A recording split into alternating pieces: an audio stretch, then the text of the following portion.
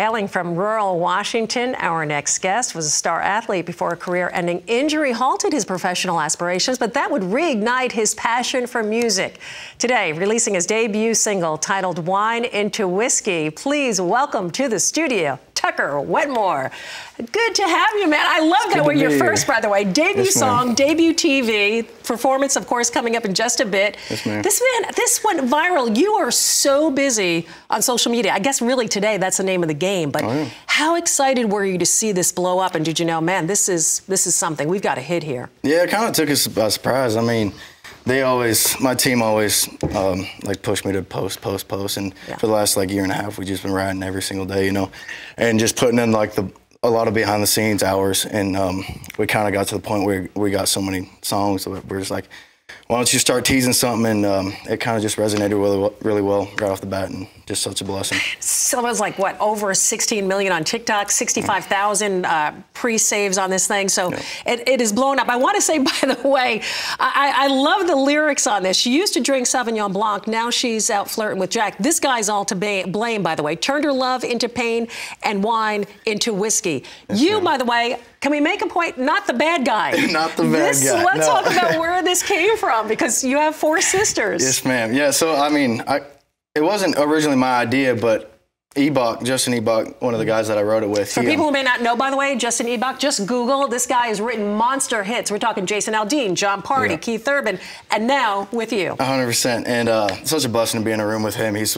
one of my good buddies now. But he came up with that idea, and we were sitting there throwing, how we should go about the title. And that was my first thought, is like, well, I got 4 sisters. We could probably, put a little twist on. Like, I turned her love into pain and wine and whiskey. And then both the guys that I was writing with, they looked at me and they're like, hey, that's the hook right there. And so we just wrote it about, I don't know, my sisters, I guess. Your sisters, when you put it literally, they're like, thanks, I'm glad we can be your muse for all the jerk songs that you're going to be writing. I mean, they're probably happy that I'm putting a light to it, Absolutely, I love it. But let's get a little background on you. Like I mentioned in the opening, Washington State, but man, you were really a sports guy. I mean, you played everything from what I understand, but football, college football in Montana? Yes, ma'am. I mean, and what happened there? I mean, you had dreams of NFL, right? I mean, that was the goal. Yeah.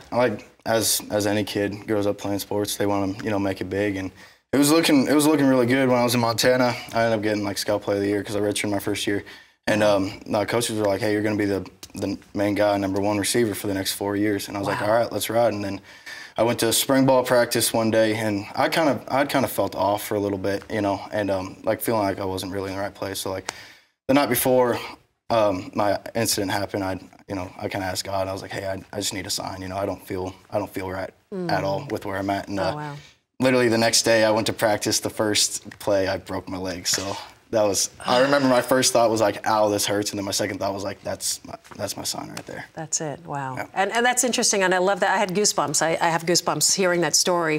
For people who may not know, your grandfather was a pastor. Faith has really played a big role in everything that you do, which I love. But because of that, I really feel like you are where you're supposed to be. Thank God 100%. For that, man. Thank God. Your Amen. mom really kind of reignited and kind of set that passion, I guess, for music again after that accident. You picked up the guitar, piano playing again, and here you are. So it worked out. Making the move, making that leap, though, to Nashville, that had to be a big jump, but you landed a publishing deal. I did. I landed my publishing deal. Thank God for my team. They're awesome. About a year and a half in, which is pretty fast, for the normal, but, I mean...